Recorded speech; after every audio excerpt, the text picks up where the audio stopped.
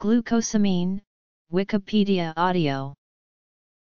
Glucosamine is an amino sugar and a prominent precursor in the biochemical synthesis of glycosylated proteins and lipids. Glucosamine is part of the structure of the polysaccharides chitosan and chitin, which compose the exoskeletons of crustaceans and other arthropods, as well as the cell walls of fungi and many higher organisms. Glucosamine is one of the most abundant monosaccharides. It is produced commercially by the hydrolysis of crustacean exoskeletons or, less commonly, by fermentation of a grain such as corn or wheat. Evidence for the effectiveness of glucosamine as a dietary supplement is mixed. In the United States, it is one of the most common dietary supplements used by adults that is neither a vitamin nor a mineral. Oral glucosamine is a dietary supplement and is not a pharmaceutical drug. It is illegal in the U.S. to market any dietary supplement as a treatment for any disease or condition. Glucosamine is marketed to support the structure and function of joints, and the marketing is targeted to people suffering from osteoarthritis. Medical uses. Commonly sold forms of glucosamine are glucosamine sulfate, glucosamine hydrochloride, and N-acetylglucosamine. Of the three commonly available forms of glucosamine, only glucosamine sulfate is given a likely effective rating for treating osteoarthritis. Glucosamine is often sold in combination with other supplements such as chondroitin sulfate and methylsulfonylmethane. Glucosamine, along with commonly used chondroitin, is not routinely prescribed to treat people who have symptomatic osteoarthritis of the knee, as there is insufficient evidence that this treatment is helpful. As is common with heavily promoted dietary supplements, the claimed benefits of glucosamine are based principally on clinical and laboratory studies. Clinical studies are divided, with some reporting relief from arthritic pain and stiffness, while higher quality studies report no benefit above placebo. There is no evidence to date that consumption of glucosamine by sport participants will prevent or limit joint damage after injury. In a randomized placebo-controlled trial, glucosamine supplementation had no additional effect on any rehabilitation outcome when given to athletes after anterior cruciate ligament reconstruction. One clinical study over 3 years showed that glucosamine in doses of 1,500 mg per day is safe to use. Glucosamine with or without chondroitin elevates the international normalized ratio in individuals who are taking the blood thinner, warfarin. It may also interfere with the efficacy of chemotherapy for treating cancer symptoms. Adverse effects may include stomach upset, constipation, diarrhea, headache, and rash. There are case reports of people who have chronic liver disease and a worsening of their condition with glucosamine supplementation. More high-quality clinical research is needed before recommending glucosamine in pregnancy.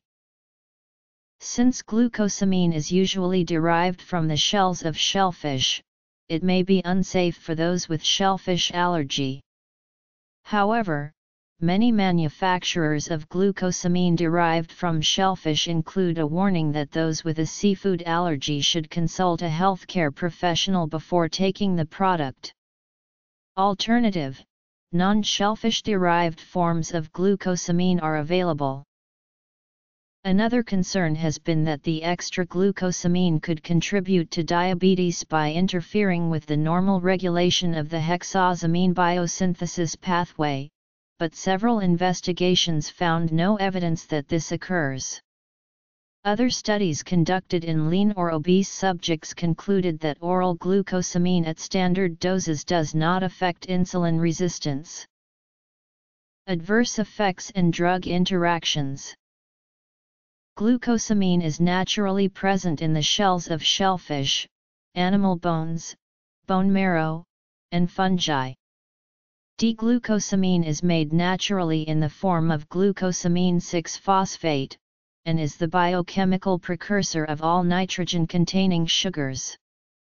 Specifically in humans, glucosamine 6-phosphate is synthesized from fructose 6-phosphate and glutamine by glutamine fructose 6-phosphate transaminase as the first step of the hexosamine biosynthesis pathway. The end product of this pathway is uridine diphosphate N-acetylglucosamine, which is then used for making glycosaminoglycans, proteoglycans, and glycolipids. As the formation of glucosamine 6-phosphate is the first step for the synthesis of these products, glucosamine may be important in regulating their production.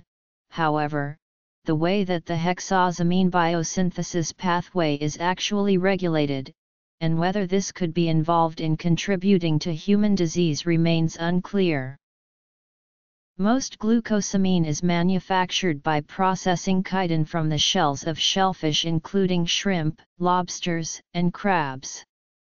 To meet the demands of vegetarians and others with objections to shellfish, manufacturers have brought glucosamine products to market made using fungus Aspergillus niger and from fermenting corn. Glucosamine was first prepared in 1876 by George Lederhose by the hydrolysis of chitin with concentrated hydrochloric acid. The stereochemistry was not fully determined until the 1939 work of Walter Hayworth. In the United States, glucosamine is not approved by the Food and Drug Administration for medical use in humans. Since glucosamine is classified as a dietary supplement in the U.S., evidence of safety is required by FDA regulations, and evidence of efficacy is not required so long as it is not advertised as a treatment for a medical condition. In most of Europe, glucosamine is approved as a medical drug and is sold in the form of glucosamine sulfate. In this case, evidence of safety and efficacy is required for the medical use of glucosamine, and several guidelines have recommended its use as an effective and safe therapy for osteoarthritis. The task force of the European League Against Rheumatism Committee has granted glucosamine sulfate a level of toxicity of 5 in a 0 to 100 scale, and recent ORSI guidelines for hip and knee osteoarthritis indicate an acceptable safety profile. By 2014, the ORSI did not recommend glucosamine for disease modification, and considered it uncertain for symptom relief in knee osteoarthritis. Biochemistry. Manufacturing. In 2013, without admitting fault, manufacturer Rexall Sundown, Inc., and NBTY, Inc., agreed to pay up to $2 million to settle consumer claims related to the wording of certain claims on the packaging of glucosamine bottles sold at Costco under the Kirkland label. History. Legal status. United States. Europe. Class action lawsuits. In August 2012, a class action lawsuit was filed in New York claiming that 21st Century Healthcare, Inc. falsely advertises that its glucosamine 750 chondroitin 600 triple-strength dietary supplements will restore lost cartilage. In April 2013, a San Diego man launched a proposed class action lawsuit in California federal court accusing Nutramax Laboratories, Walmart, and Rite Aid of falsely advertising the effectiveness of glucosamine. Since glucosamine is a precursor for glycosaminoglycans, and glycosaminoglycans are a major component of cartilage, research has focused on the potential for supplemental glucosamine to beneficially influence cartilage structure and alleviate arthritis. Although its use as a supplement appears safe, the evidence does not support it being universally effective, as clinical trials have not provided results that support its efficacy in 100% of human subjects. 2 studies measured the concentrations of glucosamine in the synovial fluid and plasma after oral administration of glucosamine sulfate to both healthy volunteers and people with osteoarthritis. Research. In the first study, glucosamine sulfate was given to healthy volunteers in doses of 750, 1,500, or 3,000 mg once daily. In the second study, oral glucosamine sulfate capsules were given daily for 2 weeks to 12 people with osteoarthritis. Glucosamine concentrations in plasma and synovial fluid increased significantly from baseline levels, and the levels in the 2 fluids were highly correlated. The authors interpreted that these levels could be biologically advantageous to articular cartilage, but the levels are still 10 to 100-fold lower than required to positively affect the cartilage to build new tissue. Glucosamine sulfate uptake in synovial fluid may be as much as 20%, or could be negligible, indicating no biological significance. Some studies have shown efficacy of glucosamine supplementation for dogs with osteoarthritis pain, particularly in combination with other nutraceuticals like chondroitin, while others have not. A trial of oral combination capsules in dogs with osteoarthritis found no benefit on either gait analysis or subjective assessments by the veterinarian or owner. The use of glucosamine in equine medicine exists, but one meta-analysis judged extant research too flawed to be of value in guiding treatment of horses. A number of studies have measured the bioavailability of glucosamine after oral administration to horses. When given as a single oral dose with or without chondroitin sulfate to 10 horses, glucosamine was detected in the blood with a maximum level of 10.6 micrograms per milliliter at 2 hours after dosing.